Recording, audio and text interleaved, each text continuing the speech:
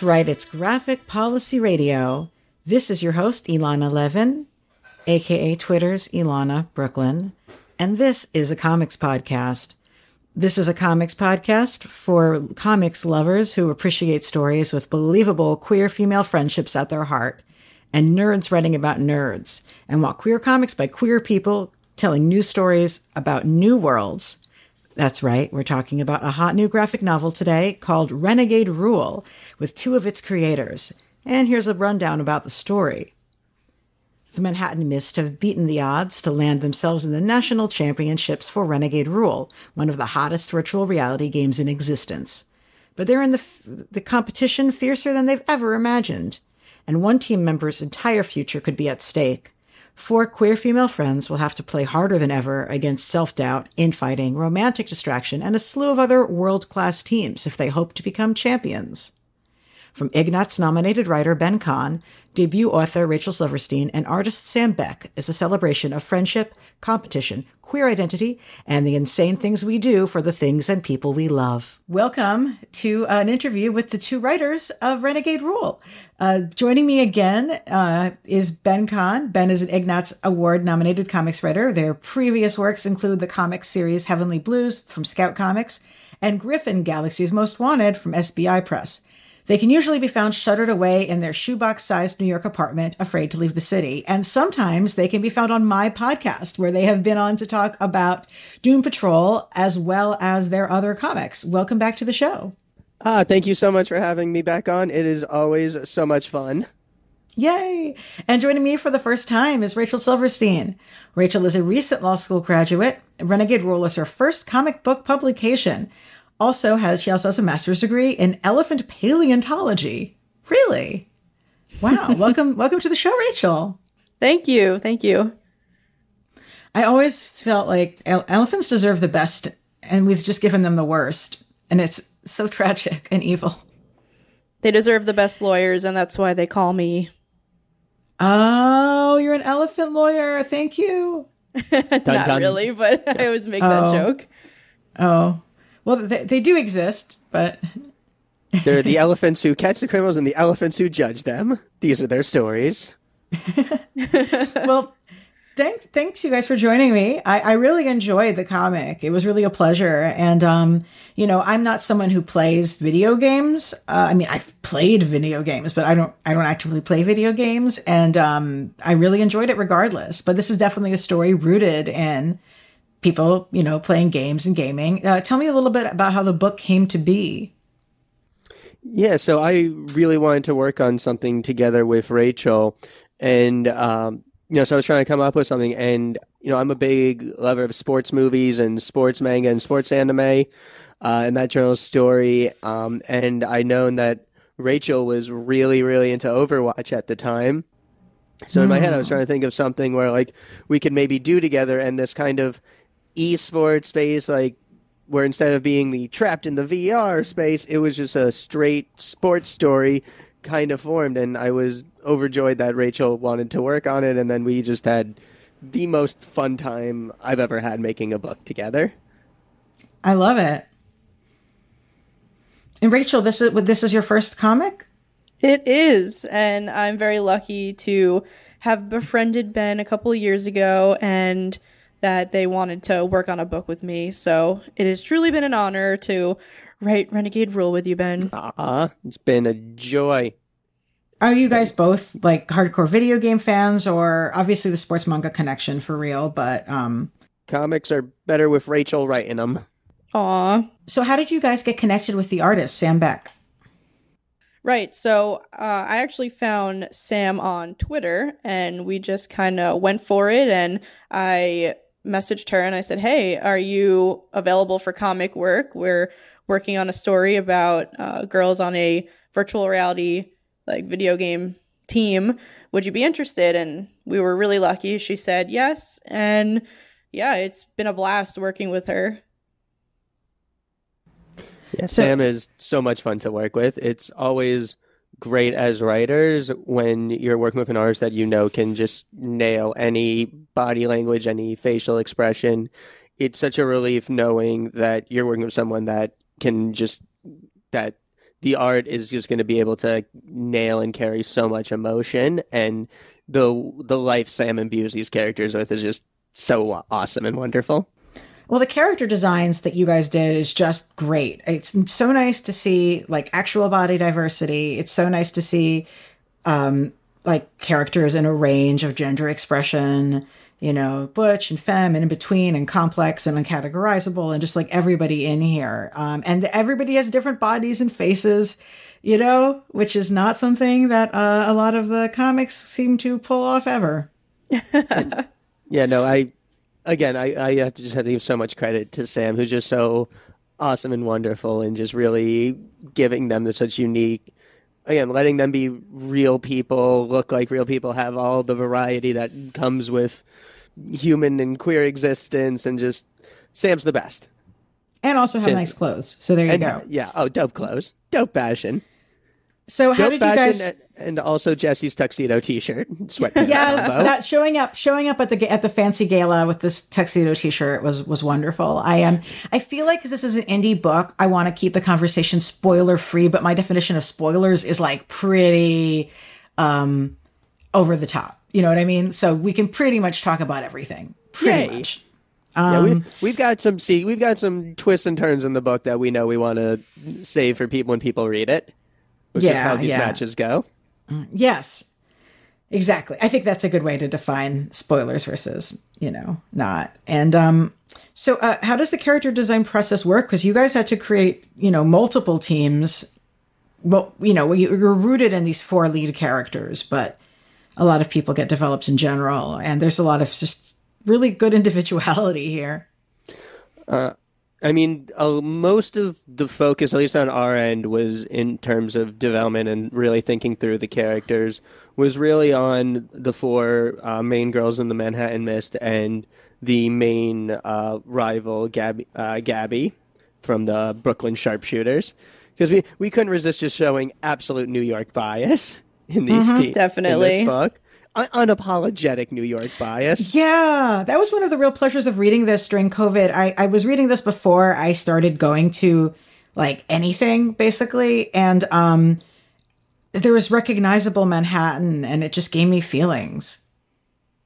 It was nice getting put a little of the city into the world and like try to make it as much of a VR story, but a little bit of a New York story too. But yeah, a lot of the characters was based in, we put a lot of work and thought into their classes, their weapons, how that would work, like what kind of color schemes they would have, and really just trying to make sure that they captured the right vibe. And again, Sam is just awesome right from the get-go. And then with the other teams, it was definitely a little more kind of, you know, we can't aim of like the team concept, the team colors, and then just like what wacky character class would they have. And then really it was just fun being like, all right, like here's some robots and pirates. I'm really excited to see how Sam is going to draw this.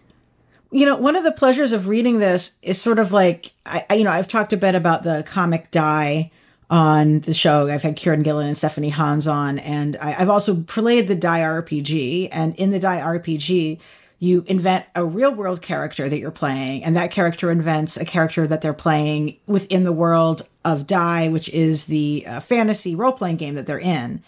And, you know, there's something really fun about inventing the real person and then inventing the fictional character that real person plays, which is like kind of the central piece of this book and story.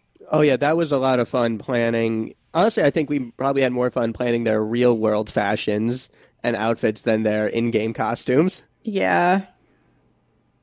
Because that was, and again, like, I think, you know, kind of speaks to, like, I kind of started really discovering kind of my own gender identity and fashion when, like, around the time when we started working on this book. So it just was so much fun, like, finding these characters' identities through the fashions that they wear and the fashions they choose in the game world.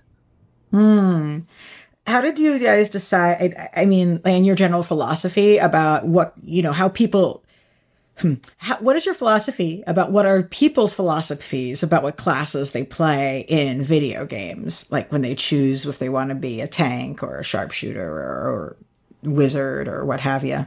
I think for this, we were really looking for funny contrast to kind of drive a lot of like character and humor. So I think we tried to look at a lot of like, well, what would you typically expect from these character classes? And then how can we do the exact opposite? So that's how you get the super mean angry healer, the space cadet sniper, and our sugar cream puff heavy weapons expert. Yeah. I think people are often do that in the real world too. You know, I don't play video games, like I said, but I do play RPGs, and I tend to try to create characters that I don't feel like are Mary Sue's of myself or too close to real. Cause I don't know. There's just something that feels more power to people who like to play that way. But for me, it's not. I don't know. It makes me feel uncomfortable. We definitely wanted Sasha, the healer character, to just be really relatable to every white mage and healer who's ever had to deal with a party that would not stop being stupidly reckless. Oh, yeah. Yeah. The rage of, stop trying. Don't make me have to fucking save you is like right in the beginning of the story. Do you guys play a lot of those kinds? I mean, they're not, virtual reality, but do you guys play a lot of games yourselves? I was really into Overwatch when it was in its prime, and a lot of, not exactly the dynamics, but the player profiles, I guess is the word, of having the angry healer and having the tank who's your friend, but in real life, they're really soft and into all of the lore and stuff like that. So putting a little bit of Overwatch vibes into Renegade Rule really excited me, and that was a lot of inspiration for me while we were writing it. Yeah, we really wanted to try to capture through the four girls like people's different experiences in relationships with games and fandom. So you have Amanda, who's just zeroed in and honed in on the competitive aspect. Tanya, who's, the way I approach Overwatch is I don't really play it, but I read all the comics and I watch all the cinematics and I scroll through the wikis. Like, I just love the characters and the lore, even if I'm not as engaged with the gameplay. So, people who just want to Jesse early on, especially someone who is more into having fun and messing around and taking the rules of the game and just seeing what they can break just for the sake of breaking it. So hopefully people either say can read this book and go oh, that's how I play games, or oh, I totally have a friend who plays exactly like that. Just trying to create those relatable experiences. And in terms of me for gaming, the big influences in especially how the game of Renegade Rule is structured. This 4-on-4 shooter team matches. It's definitely inspired by Team Fortress 2 and especially Overwatch with all the wide variety of classes. Me personally, I love shooters, but I don't need other people to be so much better than me and let me know how not good at them I actually am. So I like single player where I can just feel like a badass fighting computers. So I'm super into all the single player first person shooters. I love the Halo trilogy, all the Halo games, Half-Life 2, Doom. The Doom reboot game from 2016 is one of my all-time favorites. So I've got a big love for the shooter genre, but I approach it from the standpoint of being a total story dork. Right. And, I relate to that as an RPG player because I think, people come to games with different things. Some people want to just be able to deal damage. And I don't quite understand the appeal of that when it's not real, but I'm interested in the characters and the aesthetics and the story development and all those dynamics.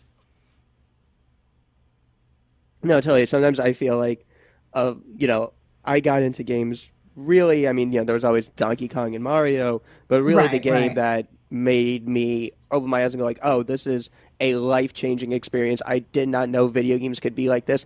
I did not know narrative experiences could be like this. Was the first time I played Final Fantasy X in 2001. I would have been 11. And Final Fantasy X, again, my experience with gaming at that point was Donkey Kong, Mario. If you really want to get crazy, you throw in a little Star Fox and Crazy Taxi. And then here was this world, like across multiple worlds, across time, across space. This epic, huge world full of lore and characters and romance and just... I didn't know games could be that way. It was this like Dragon Ball Z and Final Fantasy X kind of was this 2000, 2001, this 1-2 punch where just all of the rules of what my little child brain knew about narrative went completely out the window. Yeah, totally. Like, I mean, in what, because of the way it was more immersive or how? Yeah, I mean, totally in terms of the immersiveness, but just again, like I was dealing with, you know, the stories that I knew about video games were, oh, Bowser's kidnapped Princess Peach, so Mario's got to do the levels and he's going to rescue her, but not really, because there's no way I'm ever actually making it to the end of a Mario game. Not happening.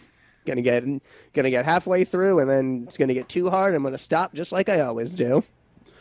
And then, you know, Final Fantasy, it's a young professional athlete dealing with so many issues of insecurity surrounding his father, is dealt with in a world destroyed by this Lovecraftian monster, then transported across time and meets all these people in a world of religious extremism, and it was beyond it. It's like going from, you know, Rainbow Fish to the entire Lord of the Rings trilogy.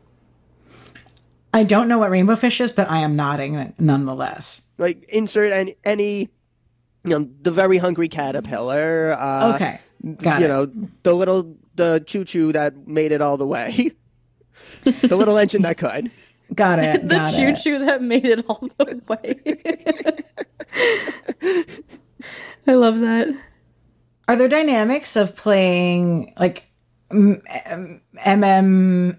I'm embarrassing myself, but like massive multiplayer games with people who are not your friends and are not your team that kind of make their way into the dynamics and the conflicts of the story?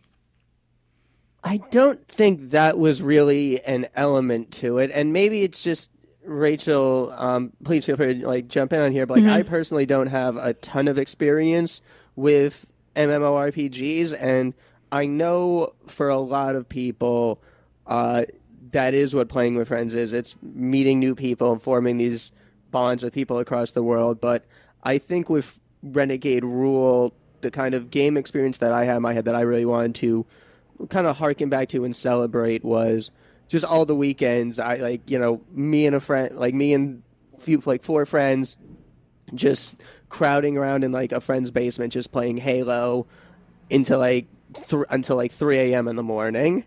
And like just all being like crammed together in the living room, just playing round after round of just shooter games, having fun. Like that was kind of the gaming with friends experience I really wanted to just like pay tribute to. Do you feel like there's something unique about like playing games as queer people?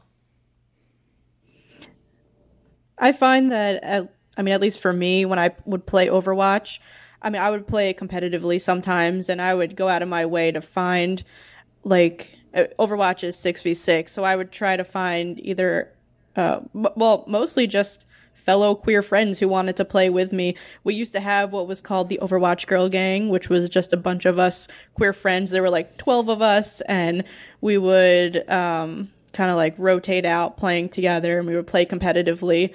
So that's amazing. I love that. It Was a lot of fun. And collaboratively, basically, too, in a lot of ways, right? Right.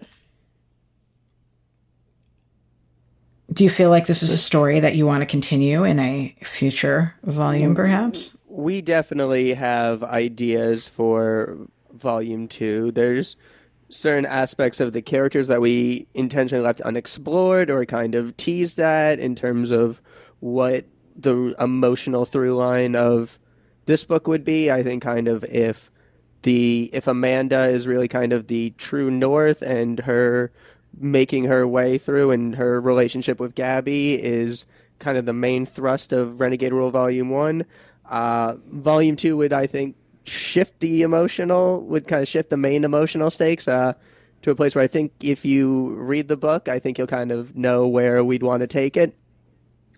without spoiling it. And then Yeah, I do. Yes, and then I think really just the genre of shooter games has evolved since we've started work on Volume 1. Kind of the main thrust has shifted from Overwatch to more games like stuff like Fortnite, and I think we'd really have to look at how the genre of shooters has evolved and really have that be our guide in how to evolve things and kind of make things bigger and badder for a sequel. Plus, we also want to see what happens next. Aw, and so do I. I'm invested. I really enjoyed the characters. I hope that wasn't too much spoilers to say Fortnite, but I feel like if I'm going to say where the shooter genre has gone, then Fortnite is the 800-pound gorilla in the room. Yeah, like it's kind of obvious. Yeah, I wouldn't worry. But the one of the things that made me message B with enthusiasm while I was reading this was when the team runs into a team that's just gender swapped them and seems to not like one of them is kind of like, wait, and everybody else is just sort of like, no, I'm sure this is not a thing. For some reason, that particular narrative convention always cracks me up. That was just pure fun, rowdy, rough boys. Like, I don't know, something just so fun and silly about like the whole gender swap team, like doppelganger. I don't know. I don't even remember how we first came up with it, but it was just so much fun to work on. Yeah. They were, I think out of all the characters or like the other teams that we had to come up with, they were definitely my favorite. They were definitely the ones we put the most work into because I feel like it was a product of however much work we put into the original characters, we then had to kind of put a similar amount of work to make sure their doppelgangers like matched right. Right. And I don't know exactly why that always tickles my fancy, but it just does. And especially when like one of them sees that two of those characters are in a relationship and then is like, wait, does this mean that I'm supposed to be in a relationship with my equivalent on my team? Like, you can do there's something surreal about it. I enjoy. You can do a lot of fun foils stuff with that and showing like, where these characters might be if they were slightly different or different places in their dynamics. Totally. I guess it's like having an AU built into your story. Yeah. Ooh, I like that. That's it. That's it exactly. Though I do like that we got, one of my goals was definitely to work in a Bakery AU fanfic joke, and I was happy that we worked that in. You did indeed.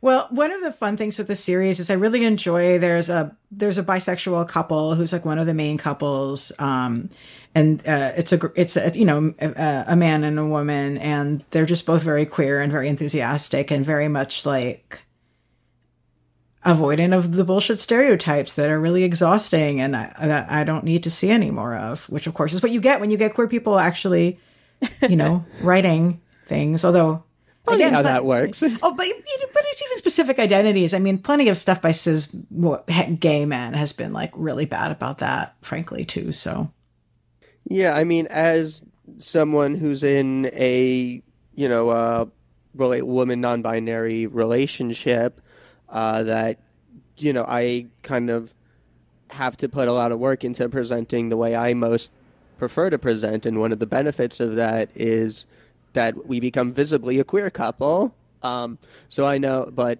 as a result, like most of the time we go out, people just see a opposite gendered couple, which can be just, and you know how it can be just invalidating yes. and visible in its own ways. So one of the goals, definitely one of the hopes was with Jesse and Jesse boyfriend.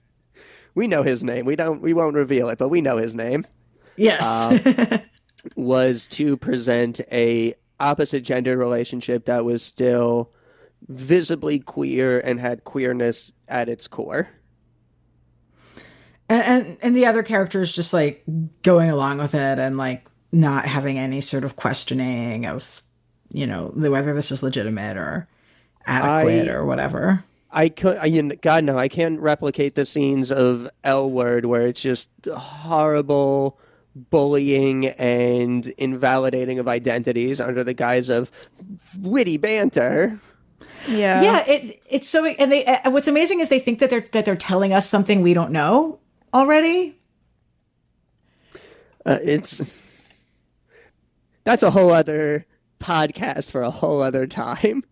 Well, this episode will be coming out. This episode will be coming out. Oh, to be clear, I've literally never watched The L Word because I could tell it was terrible. Me and my partner tried to watch L Word, and we noped the fuck out in season 2 when the main character discovers that her male roommate has been secretly filming her for months, and her only reaction is to be upset because the secret filming caught her girlfriend cheating on her.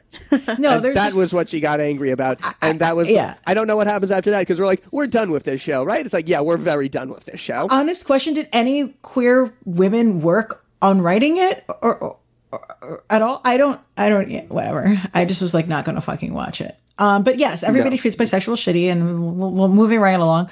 Although I will say that, you can't see me, but I'm nodding my head right now. Yes, I sense it internally. I will say though, this episode is coming out during Pride Month for sure. And, this has just been such an exhausting season of discourse, and, made more so by the fact that we just can't really be in person with people until like now, basically. Yeah. I think it hasn't been healthy, and you see just so much worse stuff coming out when people don't have the opportunity to interact with anybody IRL. Of the goals of Renegade Rule was definitely to present a book and a world that just allows for queer joy, just people not having to deal with traumatic coming outs, not having to deal with bullying or harassment in pro gaming sphere, just a world where people can be queer and joyously, openly, celebratory, queer, and also just be crazy kick-ass, like, esports gamers. Yeah, it's a nice thing to get away there. And, like, I just love seeing the exterior image of Stonewall from people who, like, actually know that, right? That was fun putting in. It is. That was. And... yeah, no, especially since that's kind of become a monument, like an official landmark monument. It just felt like, for a queer book really celebrating Manhattan, it just felt like, if we're going to bring them to a bar, it can't not be Stonewall. Right. I live in Brooklyn, and I've been working in community organizing and like fighting for affordable housing and all these other issues for a million years. But I still find it exhausting when people say things like, oh, Manhattan is completely gentrified. And I'd like to point out that while shit is fucked up, there is public housing in Manhattan. There is permanent affordable housing in Manhattan that the residents of those neighborhoods have fought tooth and nail to have like a foothold in. Manhattan South is like, continues to be, an existent like working class and middle class community, because that is, that's who's running it. That's the people have worked to make that happen. And like people writing out, like it's extraordinarily hard to be, a working class or even middle class person in Manhattan, but like they exist. They're real. Yeah. It's the product of like actual organizing and struggles that people have had for literal generations, and just being like, oh, whatever, Manhattan is bullshit is erasure. Kinda? Yeah, invalidating all the good work that's been done. And I don't know, living here, I'm grateful to be in a neighborhood where I can be openly and present trans femme and without feeling unsafe. It's a luxury to be safe being myself. That's really powerful. So I definitely recommend this book along the New York axis of interests, as well as the queer, as well as the video game stuff, which is like over my head, but like look, we're probably not going to be getting Knicks versus Nets in the NBA playoffs this year. But you know what? You can still pick up Renegade Rule and get a Subway series. Oh, good point. I wonder when roller derby's coming back. Ooh, that'd be great. That was actually one of the I don't know, genres. That's one of the activities that kind of popped up in my head reading this, as well as sort of a parallel. Like you have people creating alternate egos, and there's a ton of queer women. There's something, I think there is a lot of that commonality in creating this, again, queer solidarity and friendship, and then having that be a springboard to just celebration of new identities and creating guises for yourself to just let out whatever you're looking to get out. Now, B's been on the show before, but I haven't spoken with you before, Rachel. What is it about the comics medium that appeals to you as a writer or as a reader too? Well, I definitely started off as a reader, and I don't know. As much as I love good art, and I definitely love art, I have a crazy art collection, I always was kind of drawn to good writing in comics, which obviously there's plenty of good writers out there, but Ben, I'm going to use you for example. I fucking love your writing. And I know I've said that to you a million times, but I could read your stories and I feel like I could read them without any art, and it would, I would still be completely immersed. So I know that when I started writing Renegade Rule and some other comics that I've been working on, I kind of, looked up to you a bit, and I wanted to be able, I wanted to be able to write something myself where I can have that same effect on people. And yeah. What are sort of your big comics influences? For me, I really love like cheesy, fluffy comics. I know that's kind of lame, but there is nothing lame about cheesy, fluffy comics. Cheesy, fluffy comics rock. Yeah, it's like the closer it is to like a trope-y fan fiction, the more I like it. It's interesting because I have a medium sweet tooth, not like a super high appetite for fluff, but not like a reflexive anti either. I'm like, kind of feel like I'm in the middle. And this definitely wasn't too sweet for me. And I would not have necessarily made those assumptions. So I feel like you guys have made something that's accessible to the less hyper sweet tooth oriented people as well. Yeah. And people, I don't know if it's like, I don't know, it's probably because it's a queer show, but I got a lot of like fluffy stuff pushed my way that I'm like, I want to support you, but I don't really care. So it was nice to be like, no, I straight up really enjoy this. This is good. I think it's, I think there's something that's one of the great appeals of sports stories is that it can be something that can be light, that can be fun, that can have relatively low stakes, full of people that are good, friendly people, yet is still inherently driven by a zero-sum conflict. Right. That's a good point. It's, you can have all the fluffy people you want, but at the end of the day, one character is going to win and one character is going to lose. And that, to me, is one of the most interesting things about sports stories is the way it can present zero-sum conflict without villainizing either side. Do you guys, I am like, at this point, years behind, but do you guys read the comic Fence? I did read the first volume of that. I didn't. Is that that's the one about fencing, right? Yes. Yeah. Okay. Yep. I never read it. Yeah, I think we probably, from the amount of it I've read, I feel like you would definitely be interested. Actually, I should say this to folks who are fans of Fence, definitely check out this comic. Yeah, I think it's, in terms of, I think Fence had a lot of those same sports manga influences that Renegade Rule has. So yeah, I do think that, again, having just read the first volume of it, I think that if you did enjoy Fence, you will have a lot to love in Renegade Rule. Awesome. So what comics are you guys reading these days? I am sadly not reading any at the moment. I'm working on them. Like, I'm writing my own, but Ooh. I had my law school graduation yesterday, so it's been... Oh my God, Mazel Tov! Thank you. It's been a long road studying for the bar exam, which is in July, so I haven't had any time to sit down and gorge comics yet. Well, I'll try to spread the love, Marvel, DC, and Indie. On the Marvel side, I'm honestly just reading a ton of X-Men. Aren't we all? I'm reading most everything coming out of the X line of books right now. I am just so into this absolute sci-fi epic that is being told. On the DC side, I am really enjoying the two-color anthologies they've started doing. Superman Red and Blue, Batman Black and White. I think their Wonder Woman Black and Gold is going to be joining them. And just spectacular short stories with incredible art. And again, honestly, I just love the two-color scheme that adds so much atmosphere and feel to it. So those have been real. I'm someone that's usually not super into anthologies, but maybe it's just because Superman, Batman, Wonder Woman are so iconic and recognizable. They work easier for me in short story format. Maybe it's just because they're getting the best damn writers and artists around to work on some of these short stories. Yeah, for real. I haven't read them, and I do mean to. And actually, we had Michel Fiffe on the podcast right when they announced he was going to be working on the Superman Red and Blue one.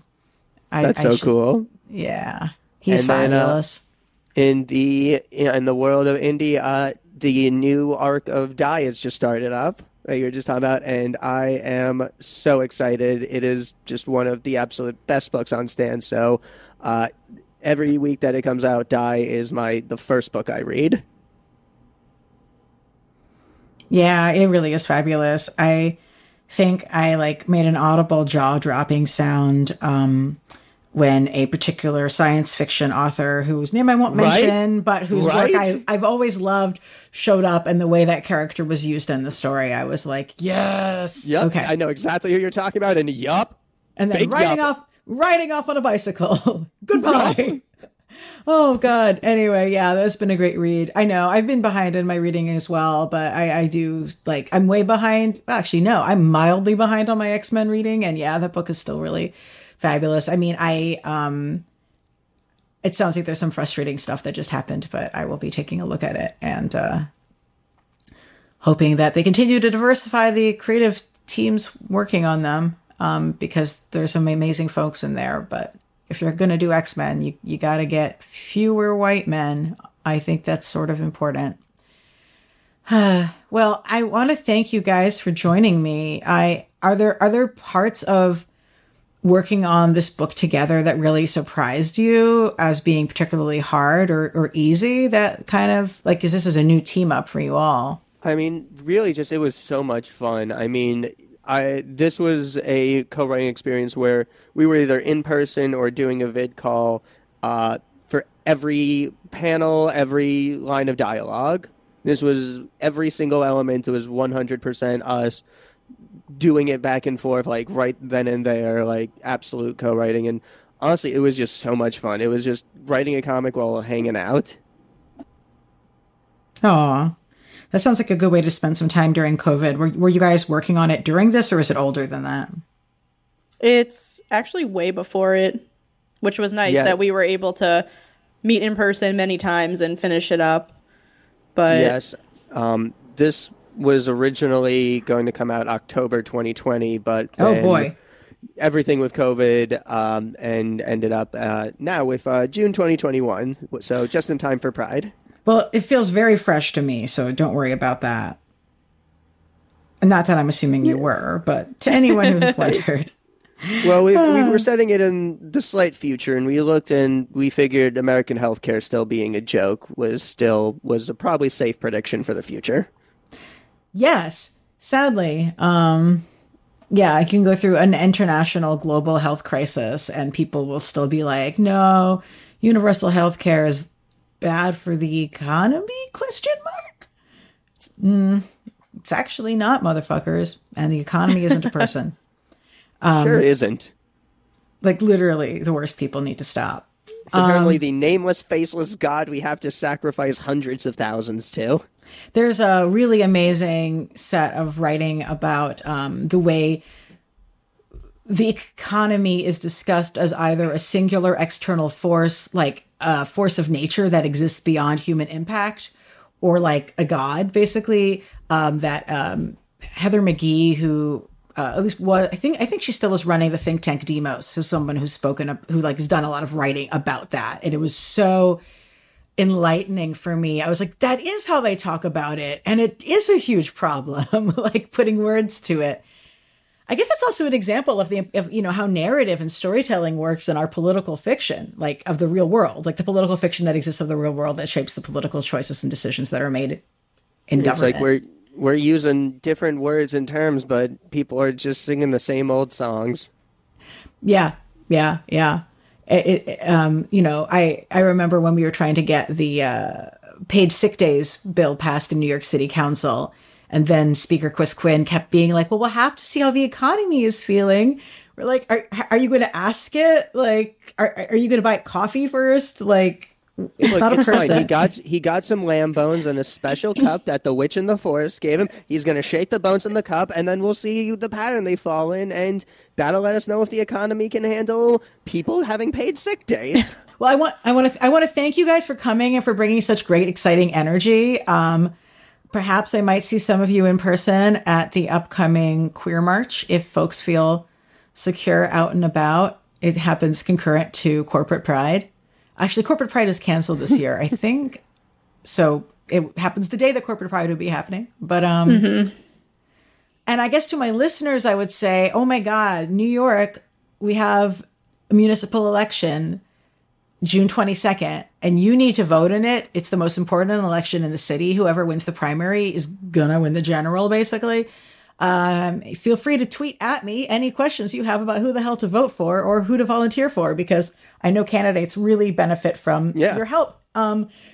I definitely have questions because the candidate I was planning on voting for just fired all of her staff. Yeah, that was really complicated and shitty. We should totally talk about the nonprofit industrial complex with respect to that at some time. But yeah, that just got real complicated. I feel like I'm almost scared because stuff is moving so fast. But like, as to say this on a podcast that'll probably be coming out next week. But like, as of right now, I think my ballot is going to be number 1, Ms. Maya Wiley.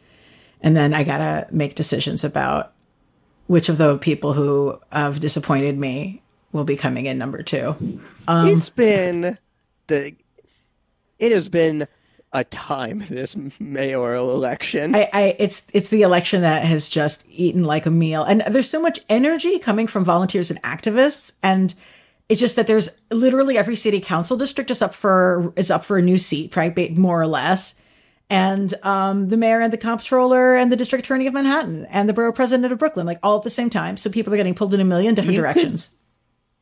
You could totally make a documentary about this. The problem is it would be directed by Christopher Guest. So long as it's not directed by Aaron Sorkin. That's so long as that does not happen. I do not need his Sorkinian take on New York politics. I do. The West Wing has done enough. We've heard enough from the West Wing. It like poisoned the brains of a generation.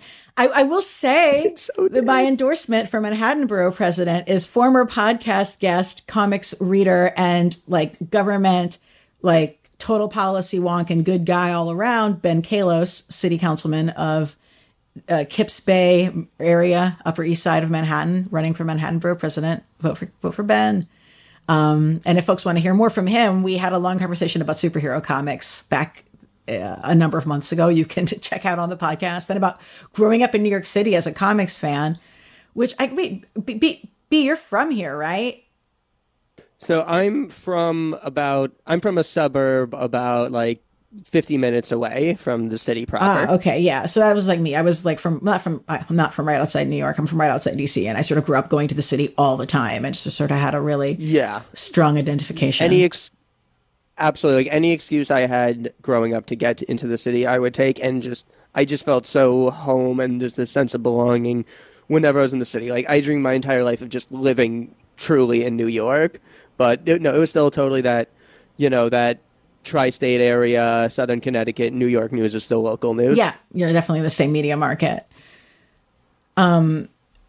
And Rachel, we'll have to come and hang out in the city sometime. I found out that FlameCon is understandably going to be online this year, but I will be hoping to see everybody in person at FlameCon next year for sure. So, As for you, yes, yeah. And as for you listeners, feel free to shoot me your questions about who the hell to vote for. I'm on Twitter at ELANA_Brooklyn. That's ELANA_Brooklyn.